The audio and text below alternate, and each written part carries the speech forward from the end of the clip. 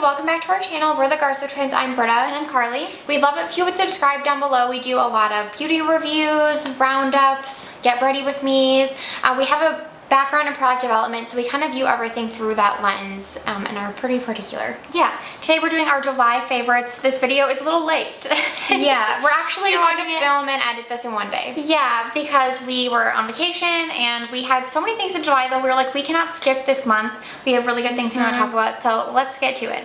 Okay, so we're going to try to go through everything pretty quickly, and as always, if we have like a demonstration or a more in-depth review over on Instagram, we'll link those reels or posts down below. Like for instance, the Maybelline Colossal Mascara, I did a reel trying this on, but I rediscovered this and I absolutely love it. It's like $6 on Amazon. I used to wear this exclusively back when we first moved to California, like 13, 14 years ago. This was my mascara of choice because it was cheap at the drugstore and it just did everything I wanted it to do, and I rediscovered it. It's voluminous, it separates, it doesn't clump, it wears all day. It flakes a little bit towards the end of the day, but nothing crazy. It doesn't irritate my eyes, it's really black, and it's cheap. Like, it is everything I want in a mascara and more. I absolutely love it. You have to try this.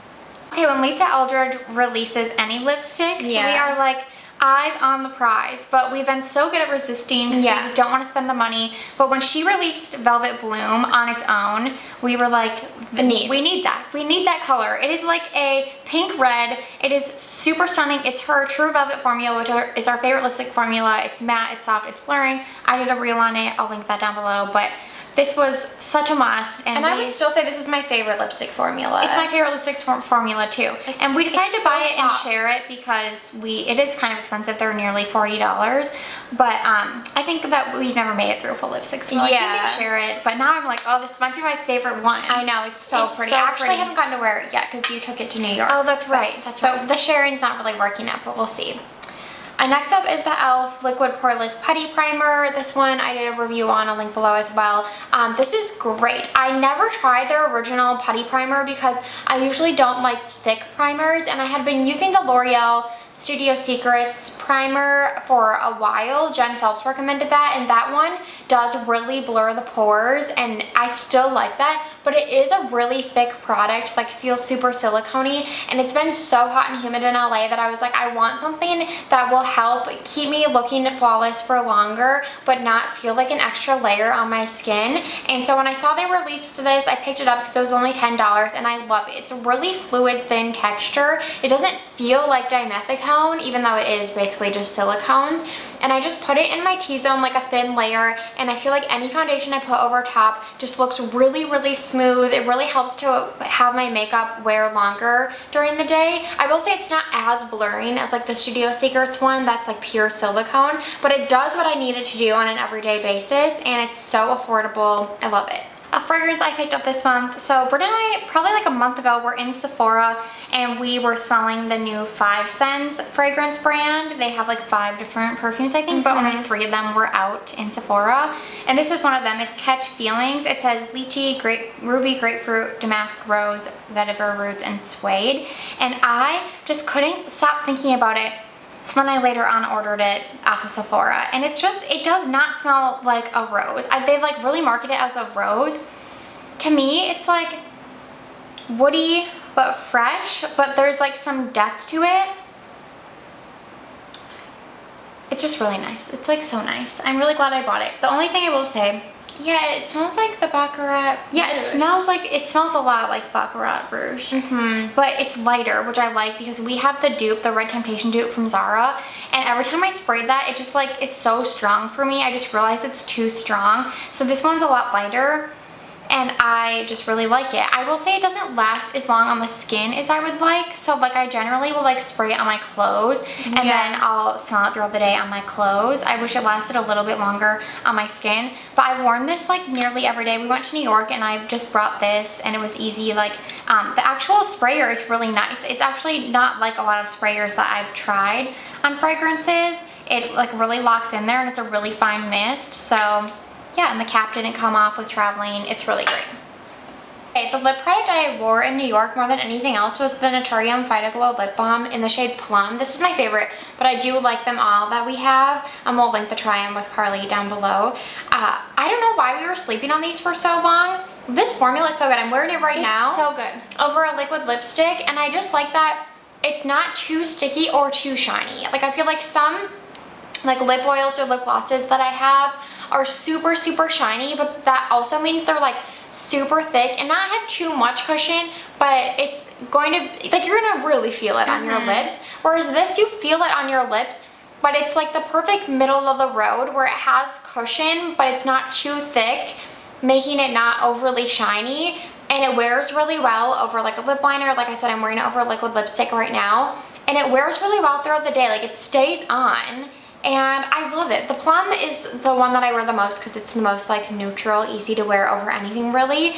But I love all the shades, and it has like a slight vanilla smell to it. Like this is so good. Like I feel like it's kind of a dupe for the Summer Fridays Lip Butter Balm. Like they feel really similar to me. They both have that vanilla scent. And this one's like half the price. I think I like it more. I know. What I like more. I've been reaching for it more too, and I really like the applicator. We think it's so cute. They like color match the applicator to the tube because that's not cheap to do. So like the fact that they added that detail was really nice as well. Adorable. This is the Beauty Pie Super Healthy Hair 7 Oil Elixir. I've raved about this, I think, in a weekly faves, but this is just an amazing hair oil. It is like, there's silicones in it, so it smooths, and it also is thick. Like I love my Olaplex hair oil, but I described that one. It's like much thinner. There's no silicones in it, so that one I feel like really does soak into the hair, like kind of like replenish moisture from within, but it doesn't do a lot for like taming frizz or making your hair like protected and shiny. That's where this comes in. It like really adds like a barrier against like heat styling and just like smooths out any flyaways. It makes your hair really shiny. It smells really good, and I love the dosage because I actually don't need a lot, and sometimes when you pump, it's a pump, too much comes out, but not a lot comes out, so you can really control how much you're putting on your hair. And I really love this. I can see why it was out of stock for so long. I'm gonna keep repurchasing it, but I also think this will last me a long time. Yeah, it's 1.7 ounces. It's really amazing. In a glass bottle. We'll leave our discount code for Beauty Pie down below too. Okay, we've also really been loving the Bonjour Beauty Lip Balm. This has been like an everyday essential for me. I'm like, oh, well, I've almost used mine up. Okay, well I should say I primarily use mine under my eyes morning and night. So I'll do my normal skincare in the morning and do like my vitamin C eye cream, and then put this over top and like to lock in the eye cream, and then put it like under makeup. So it really preps my under eyes for concealer and makeup. And then at night I'll just do the same thing and use this kind of like in place of an eye cream, because it just really hydrates the under eyes so well. And I swear to you, like my under eyes seem like they have maybe slightly less fine lines, or like they're just a little more like plumped up. They look a little I should pivot to using it just as that, because I was using it all over. My skin has been really irritated, and so it was really helping with that, but I want to make it last. But also when we just were traveling, I like brought it on the plane and I put it under my eyes, yes, like around my nose. Like, you know, it gets so dry in those airplanes, and it helped so much. And the packaging is super portable. Yeah, we really love balms, like in general. Like we really like the Ren one too, but there's something about this texture. They say it's like a serum, balm, moisturizer in one, and I think that's true because it's not like a balm, kind of like, it's not like a cream. Yeah, or like, yeah, some balms are like more cream-like, and we like those, but they're not like what I want it to be. And some balms I feel like are too waxy and oily, so like you'll start to break it down and then it becomes too oily on the skin. This one is like so perfect in the sense that it's not, it's a typical balm texture, like you can press your finger in and it like it breaks, but it's not too slippy. It's like the perfect blend of waxes and oils so that it moisturizes without being like too emollient. It's just the most unique texture. I know it's expensive, but if you're looking for kind of like a one and done, I think that this would be great. Yeah, that's a good tip for the under eyes though. Like I was like, oh my god, I've used, usually you guys know Britta uses so much more product than me. Yeah. And I'm like, I've used so much more because I keep using it on my whole face. Because I'd been using the Kjaer Weis balm on my under eyes, and that one ended up, I think it's like old, and so it kind of ended up turning like a little gritty, and like that, like the oils are coming through, so it's like too emollient. And so I switched to using this, and I stopped using that because I'm like, it's probably expired anyway. and this texture is like unbeatable. Yeah. And real quick, I want to touch on these Birkenstocks because I've been on a journey with Birkenstocks. I ordered the big buckle ones during the Nordstrom anniversary sale, and there's some discrepancy here because I feel like I posted about this and some people were like, my big buckle Birks are really comfortable, and then a lot of other people agreed with me that they're really hard, and I think they may have changed them because the ones that I ordered had leather on the like footbed instead of this type of leather, like this is more like raw leather, I guess. Cork. Or cork, whatever. Or maybe, I think it's leather. It's like suede. Yeah. And it had like the actual like leather on the bottom. So not only were they stiff and like hard, but my feet were like, I could just tell I was gonna get a blister immediately because there was no give. It was like holding my foot in place, and so it was gonna create friction, like unwanted friction. And so I'm like, these are so cute, but like I know they're gonna be so uncomfortable. So I returned those, and then we were in Nordstrom and I saw these, and I had seen these online. They're just the Arizona soft footbed.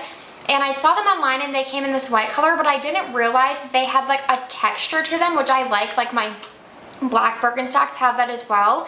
And so it kind of elevated them a little bit in my opinion. And so I was like, oh, these are cute. And I tried them on. So I ordered them immediately. And I wore them in New York. Like I broke them in for maybe a day and walked 30,000 steps in them and had no issues, like no blisters. They're so comfortable from the get-go.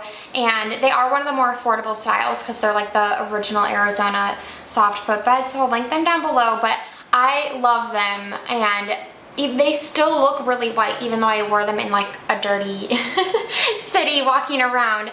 So highly recommend if you're looking for a new pair. Okay, now our book favorites of the month. Mine is The 5-Star Weekend by Elin Hilderbrand.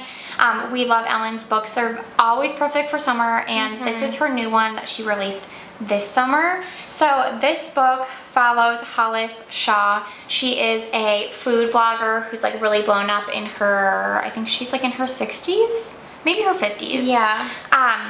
And so you find out early on in the book that her husband has passed away, and she learns about this other lady that had a tragic death in her family that did this 5-star weekend where you invite your 5 best friends from different areas of your life, different like genres of your life, like your childhood best friend, your college best friend, your high school best friend, your current best friend, your like kids growing up together best friend, and you all have a weekend together. And so she's like, you know, grieving, and she has put her vlog on hold, and she's like, I think this would be really good for me. So she puts on a 5-star weekend. She lives on Nantucket, and she invites them all to her like beautiful beach home. And obviously she's a food blogger, so she the way they describe the food in this book, and every book she does, but this one particularly, I was like mouth-watering, salivating over everything they describe. So she makes these like lavish meals, and they just have this one time, but there is a twist. I don't want to give too much away, but it's also like a journey within all the women. Like you learn about all of their struggles in their own lives, not just Hollis's grieving. And I really loved that they were all dealing with something. It just shows like everyone deals with stuff. And it was also like a great like friendship book, and like true friends, and like will always come back together and like love you and be there for you. It was just amazing. If you like a summer read on Nantucket and female friendship, you would like this book. Okay, and then my book pick for the month is The Fourth Wing. I know everyone's talked about this by Rebecca Yarrow, and it lived up to the hype for me. I don't like fantasy books generally, but I was like, okay, everyone's raving about this, I'll give it a go. So I'm going to like try to do top level synopsis. But I'm reading it right now. It's so long. You should say that. It's really long, and the beginning was confusing. Like basically it's about Violet, and so it said she's 20 years old. I actually didn't know how old she was. And she says it. Okay. And so she becomes part of she wants to be a scribe. There's like these 4 quadrants in this mystical land, and her mother is a like lieutenant or emperor, like she's high up in the ranks, and her sister is also a fighter, and so she wants to be a scribe her whole life, but her mother makes her join the Riders Quadrant. And so you see her on her first day, and basically it's like test after test, and all these tests you could die. It's kind of like the Hunger Games. Yeah, kind of like the Hunger Games. The games, or like the challenges are like can lead to death. Yeah, except for like in the Hunger Games, I think that they could kill each other and intentionally, and that's like not something that they're supposed to do. I think they had to, because in the Hunger Games only one could survive. Exactly. Yeah. So you're like fighting for your life. Where here you're kind of fighting against yourself mostly. But anyway, so they're put to the test over the course of like a semester, and they're paired with a dragon. That's why they're called the Riders, because they ride dragons. So Violet is paired with a dragon, and then the dragon is kind of like what they use to fight in combat. So then they train on the dragon, and by the end of by the time they graduate, then they become a rider. And then obviously there's like risk of death as you because they fight in wars, and battles. But you follow Violet through the treacherous semester, and you see her with two men, Dane, who's like her childhood friend, who is the leader of her wing, or he's I'm really confused by the squad leader. Yeah, he's the squad leader, and then Xaden is, I guess, Xaden's the wing leader, and so I don't think you can get higher as like a fighter. Yeah. This is like confusing. Than the wing leader. Yeah. But you can in terms of like government, which is what her mom is. Yes, she's exactly. like beyond the riders. She's like in government. Yeah, and so he leads like the whole fourth wing, whereas Dane just leads her squad of like a pretty small amount. It's kind of a love triangle. I don't want to get into it, but we've got everything here. We've got suspense, we've got intrigue, we've got romance, we've got like heart-pounding battles. So it really has like all the things needed for a really good story, and I think that's the thing I loved about it, was like her storytelling. Like I was just pulled in and like wanted to keep reading to find out what happens. There is a twist at the end that I did guess, I will say that, but it's really, really good and worth the read. Yeah, I'm at like 80% right now, and I can see where this is going, or I think I know, but I don't know. But I guess I don't want to be negative, but I read another Rebecca Yarros work, and I thought it was too long, and I think that this book is too long. Oh, it's very long. I think some things could have been cut. Yeah, I agree. You guys know I love the Comoran Strike series, and those are my favorite books, and those are like 1,000 pages, but there's so much detail in the way that those books are written that I feel like do kind of like they give you character background, and like they contribute to the plot. Whereas this, I think sometimes it wasn't really doing that. It was just kind of like detail for no reason. Yeah. That's everything this month. We told you it was a busy but great month. We had lots of good things to discuss, and we are so excited for August. Yes. It is one of our favorite months. I don't know about you guys, but it's kind of like, it's still hot here, but it's kind of like the start of fall. Yeah. And it gets you, it's like really prepping us for our businesses and to like getting into Q4 and like lots going on. So we're really excited for August. Let us know what you're most excited about in the month ahead, since we put this up late anyway. Let us know what you're excited about in August.